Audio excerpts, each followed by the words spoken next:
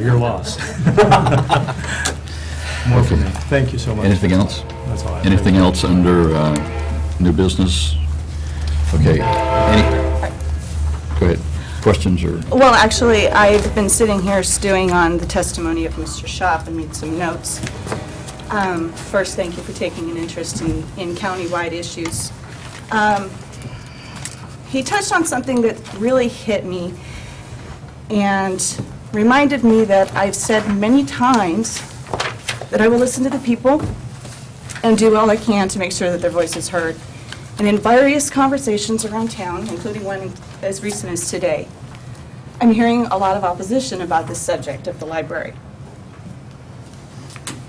Things I've been hearing is it's the wrong plan at the wrong time, it's insane to build so small, we should be building for 50 years, not 10 to 15.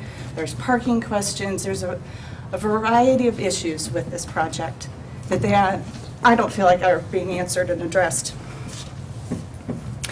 Mostly, the fact that we can't operate it financially is what I see coming down the road. I have a feeling that the cops versus books conversation is going to come sooner rather than later, given the PERS increases on our budget. I don't see how we're going to be able to give the library the money like we did last year, and we're going to see service cuts in the future is what I'm seeing.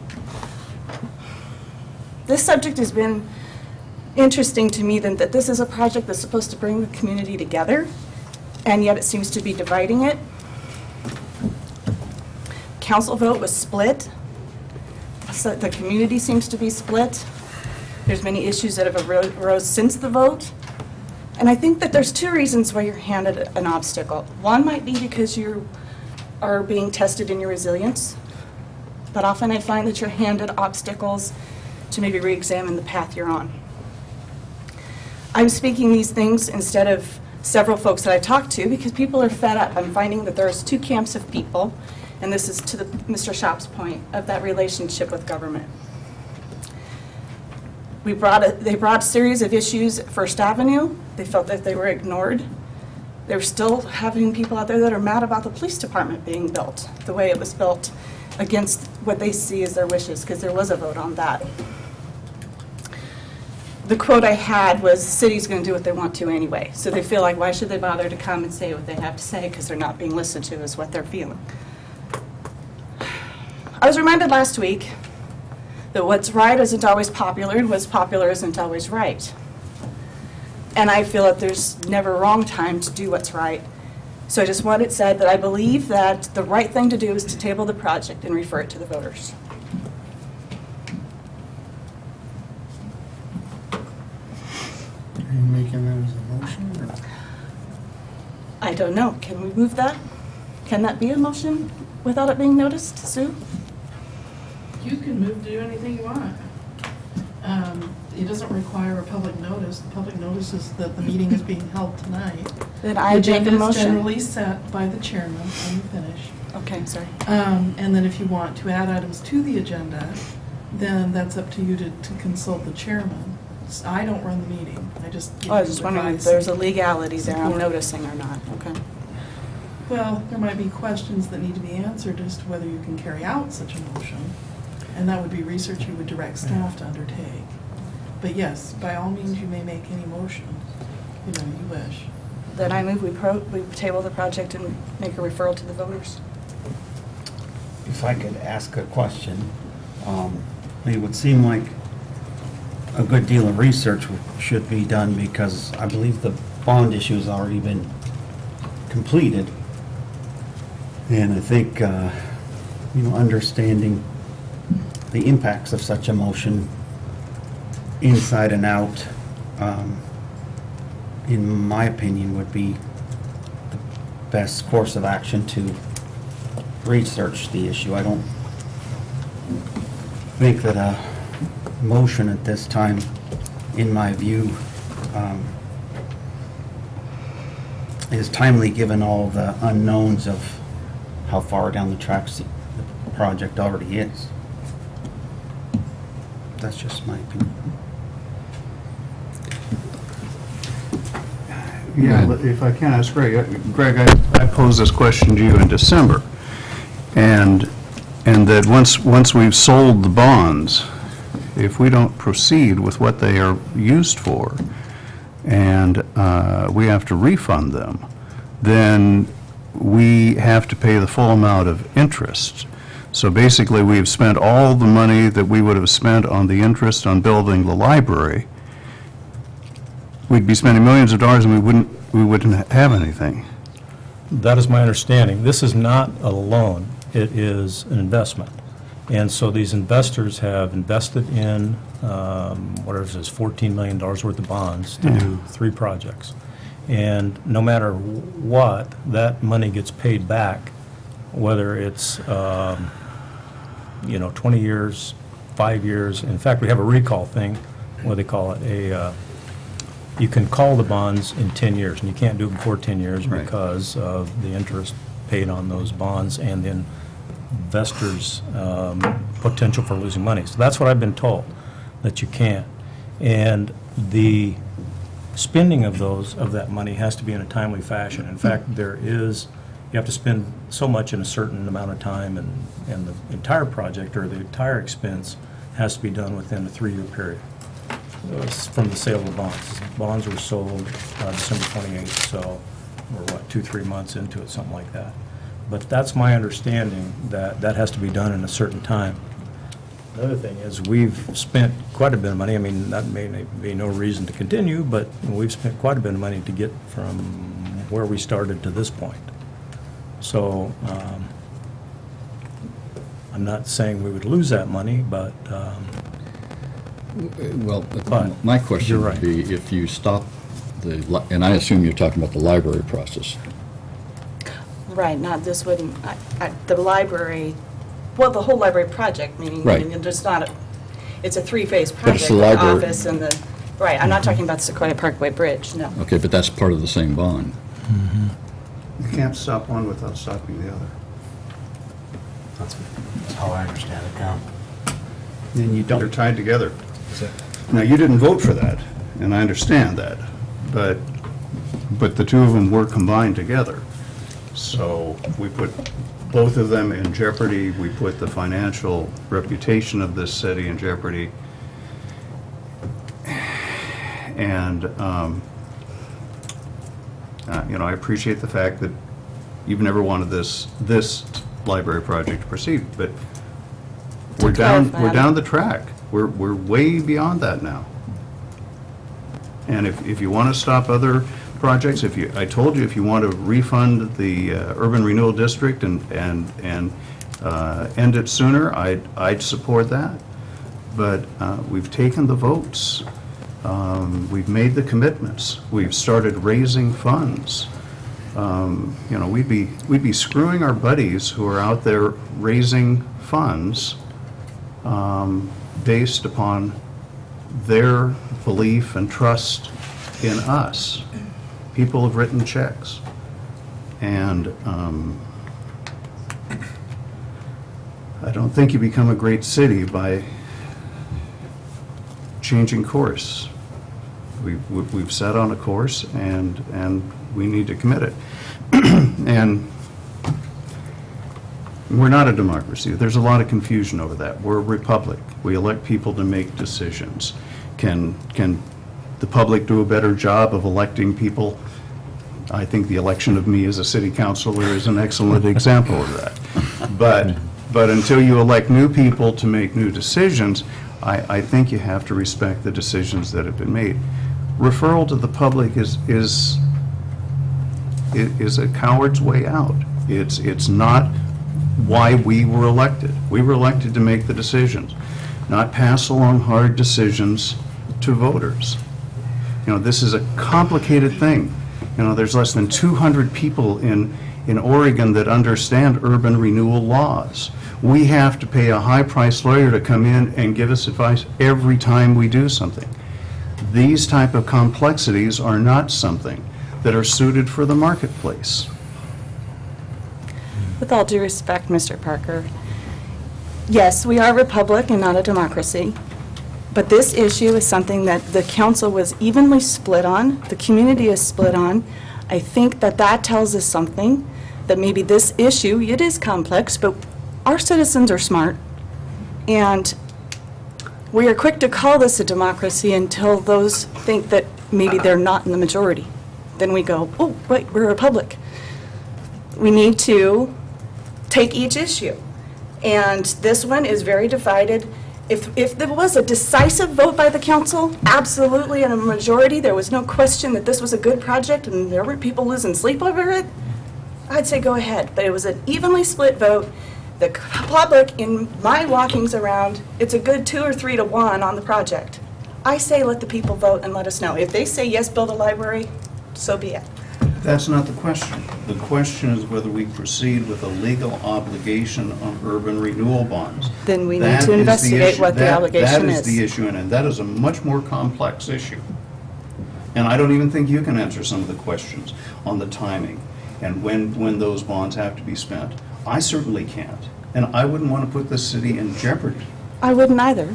Us saying that we all have those questions. Let's get the answers.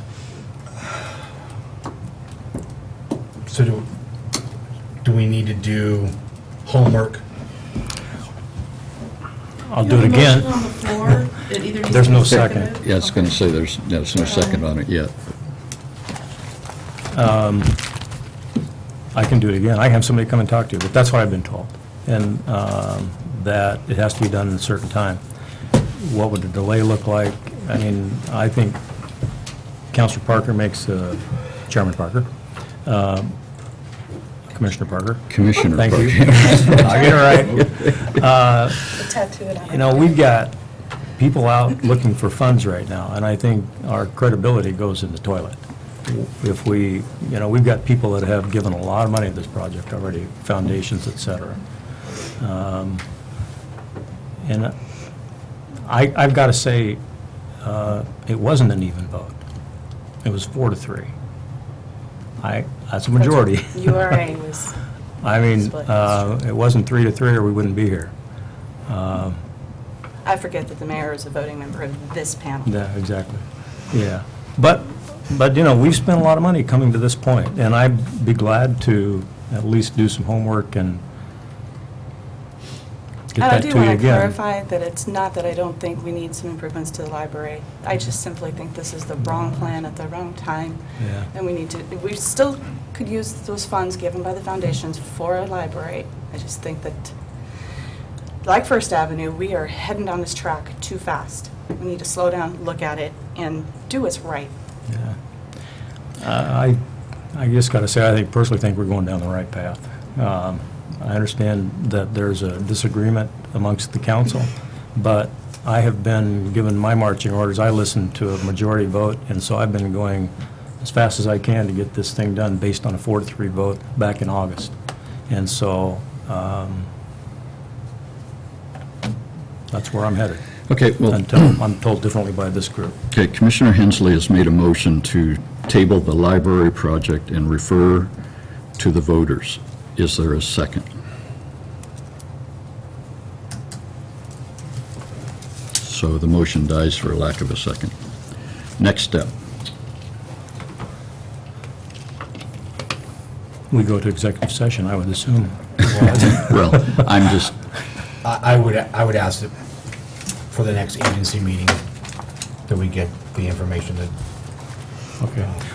Would you like, I think she would be glad to come, and that's Katie Schwab, who works for Wedbush. And I think she's she's the expert in the field. is Katie only, or should we have Jeanette? Jeanette wouldn't be a bad, I think that'd be a good also. Jeanette's for those that don't know, Jeanette's the attorney for the Urban Renewal Agency, so. Katie can certainly tell you what the ramifications are in terms of the bond issue. And Jeanette may be able to talk about some of the legal issues as well. Okay. All right, so we'll put that on the agenda, the next agenda, Okay. to answer the questions that have been brought up about the bonds and legality and whether they can be turned around and such. All right. Any more on that subject? All right, we are now at the point where we I'm assuming we're going to go into executive session in a moment once a motion is made. But at this point, we often allow further input on non-agenda items from members of the public, and I noticed that we have our county commission chair in attendance tonight, and if you would like to address us, this would be an appropriate opportunity.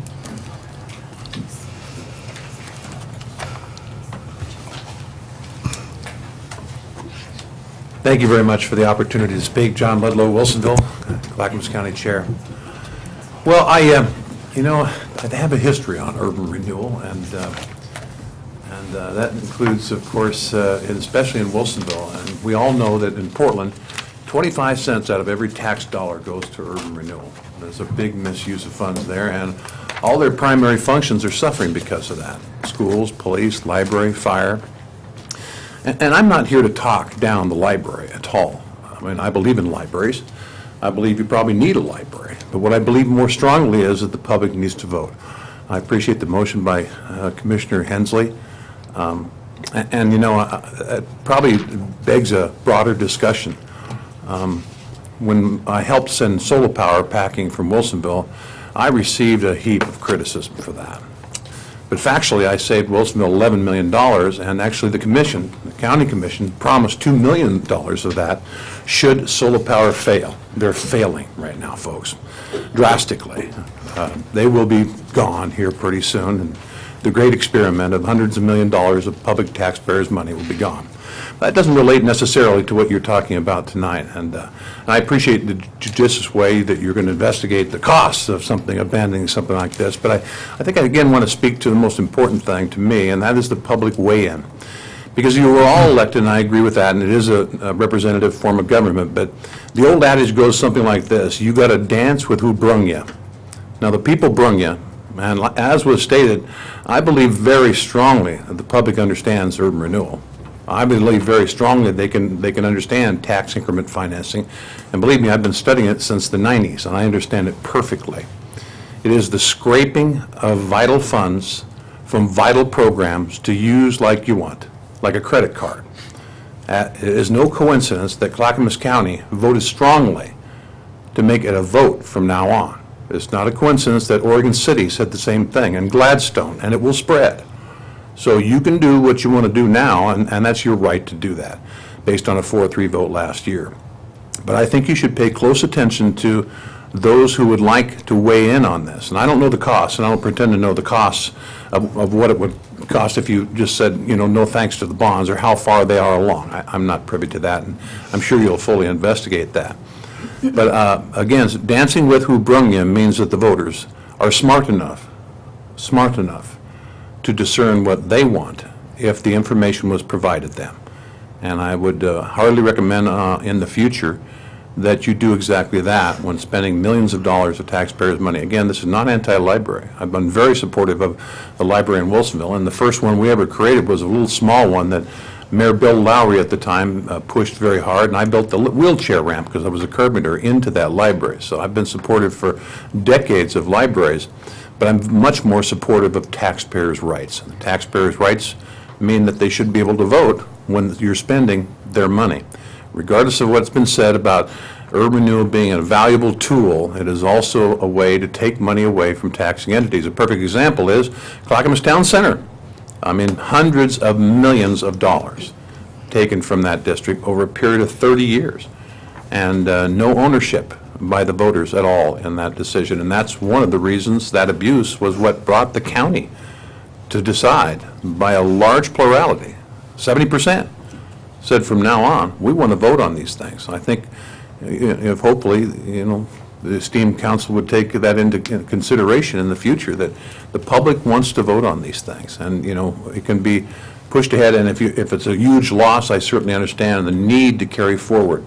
But if it's not a huge loss, you should probably just put it to the voters and see what they think. You can educate them, tell them the choices, and have them make the choice. So I really appreciate your time tonight. Thank you for listening to me. Thank you, Chair LeBlanc. Okay, Short response, please. real short. Likewise, I'm not opposed to whatever project the city might come up with. I'm only concerned about the funding mechanism. But moreover, since listening to the comments here, and I've heard much of the same approach, that something's, say, too late, and then there's the speculation about what the impacts would be. And this is where a real rub is, because there's no reason to have speculation about what the impacts would be, having already sold the bonds, because there are legal minds and legal opinions that would define absolutely and specifically what the options are. And I think, I've had some conversation with some experts, and I think you'll find more than one option that will be attractive when you finally get the objective and reliable legal counsel advice on that. And so I would compel you to do so, and I think maybe that should have been done already, but I'm glad to hear that it's going to be done now, and I hope that you don't narrow the scope of inquiry to get an answer that is suitable to continuing forward, and to really get a full spectrum of your options, because I think you may find out at the end of the day, if she makes another motion down the road because you got some good indications you could have good options, you will not only get your library, it'll be a much better project for a lot less money. And what's wrong with that? You can do something that makes everybody happy. What a concept. And that's where the options will, I think they'll provide for you. So please talk about that and I'm pursue sorry, I those. needed to put down what city you were from? Tualatin. Tualatin. And by the way, That's on my add, in 2010, they concluded their 35-year urban renewal district under a contentious discussion. They wanted to expand it for another 30 years, $120 million.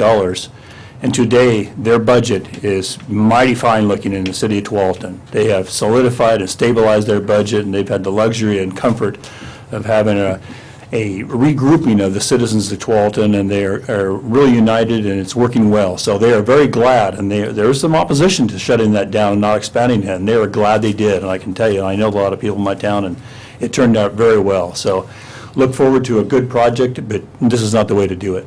Thanks. Thank you. Anyone else wishing to address?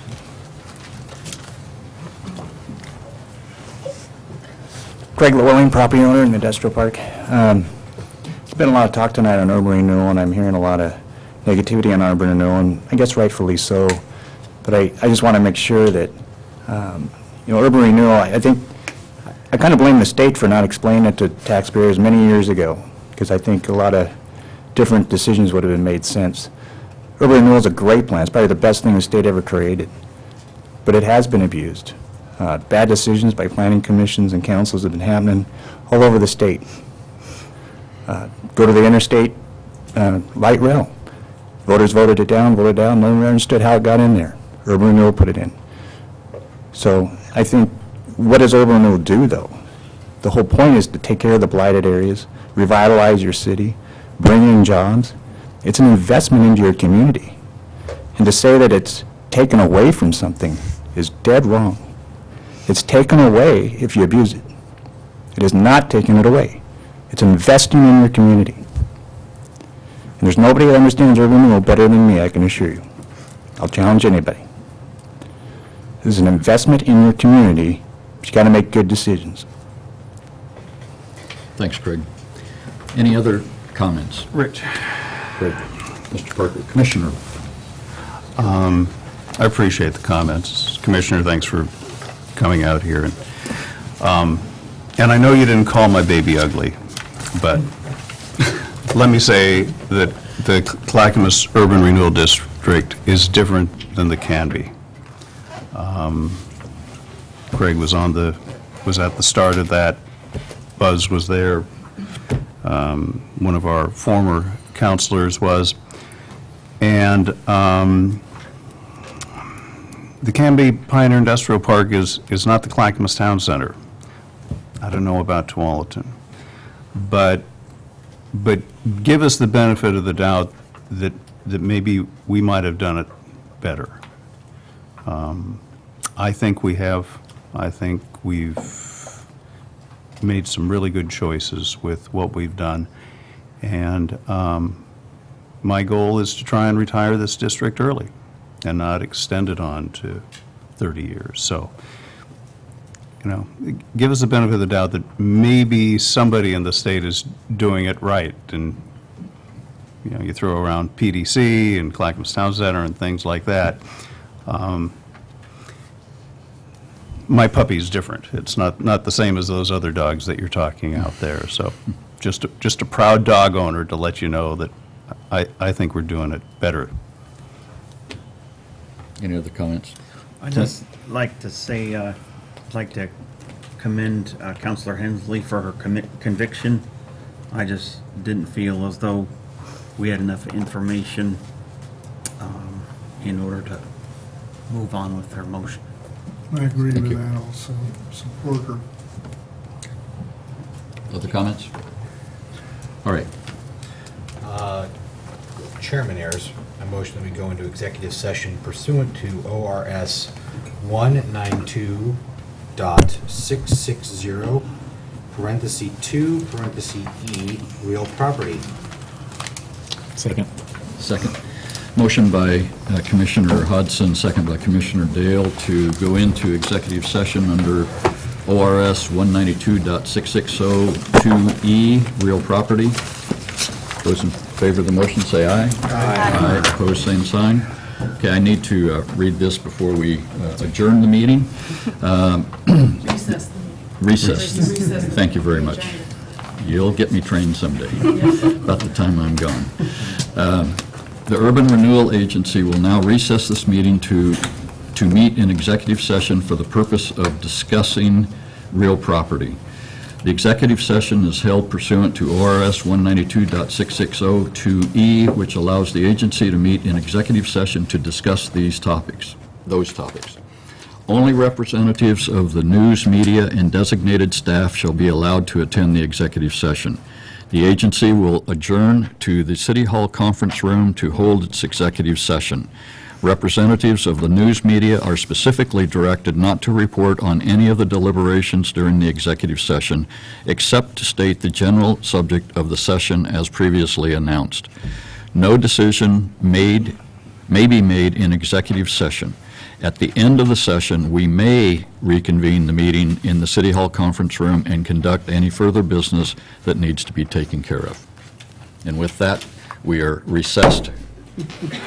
Just for clarity, for Commissioner Coleman and Commissioner Ryder, who are fairly new, you'll recess into the other room, and then you'll recess back out of executive into regular session, and then you'll adjourn. Right. Okay?